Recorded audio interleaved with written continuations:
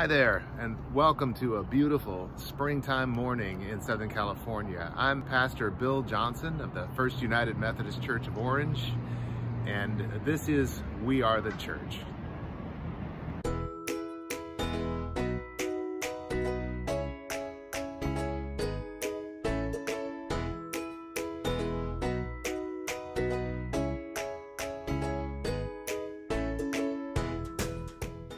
Well, a happy Wednesday to you. I hope you're doing well today. I'm going to be reading from the 10th chapter of Paul's letter to the Roman church.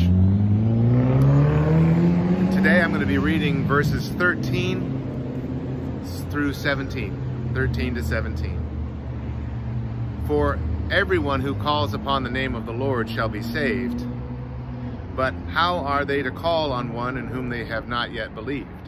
And how are they to believe in one of whom they have never heard? And how are they to hear without someone to proclaim him? And how are they to proclaim him unless they are sent?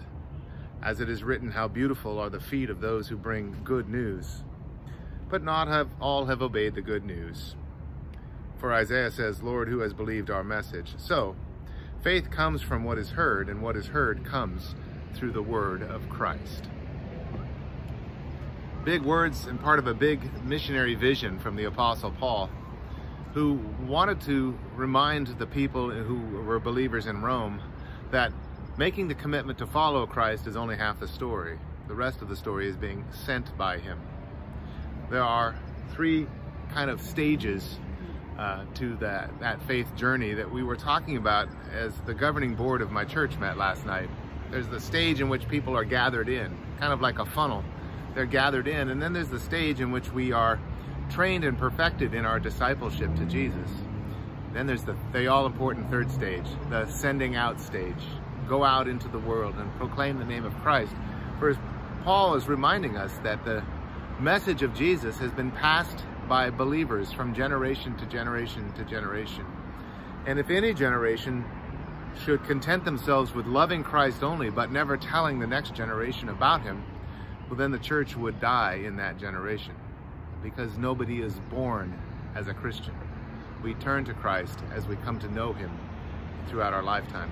Every generation must be about the business of telling the next generation about Jesus Christ and reminding them that whoever calls upon the name of the Lord will be saved.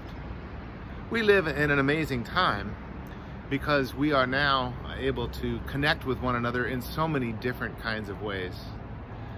We have the internet, we have Facebook and all the social media, we have our emails, we have telephones, of course, but the phones are used almost exclusively for the apps that we have on them now, and hardly anybody ever calls anyone anymore.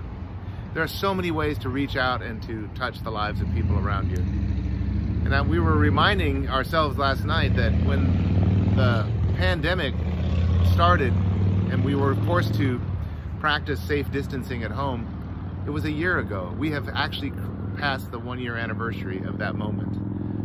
And at first, as a pastor, my heart was all about making sure that my flock was not being discouraged, that they were not upset. And I made the commitment to be here every day with you all so that we could encourage one another on a daily basis through the time of pandemic.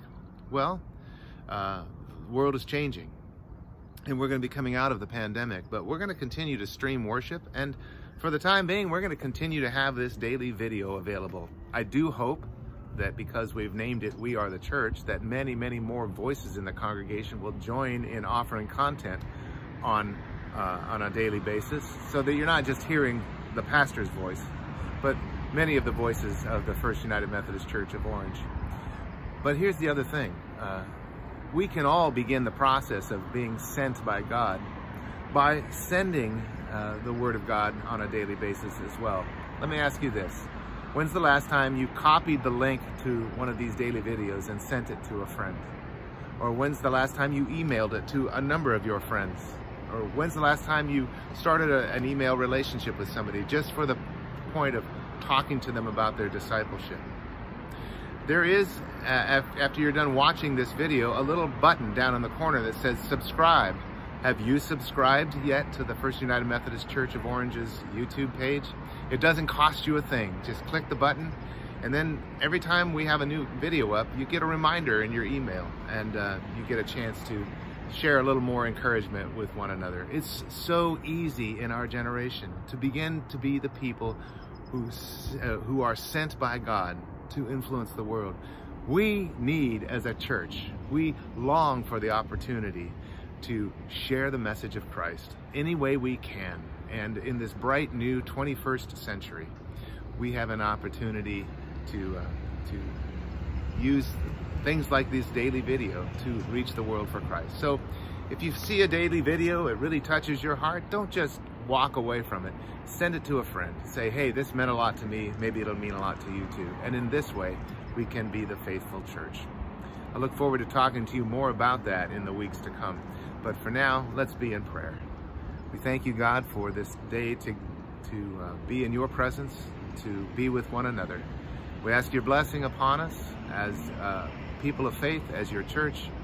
We ask, oh God, that even today, right now, we might be moved to pray for the coming generations, that they will come to know you, to glorify your name, and to do your work for the world that you have made. And we pray this in Christ's name. Amen. Well, again, friends, don't forget to hit the subscribe button. It doesn't cost you a thing, it's free, and then you'll be up to speed on the First United Methodist Church's YouTube page. God bless you all, and I'll see you again tomorrow. In the meantime, wash your hands, read a psalm, tell somebody today that you love them. We'll talk to you soon.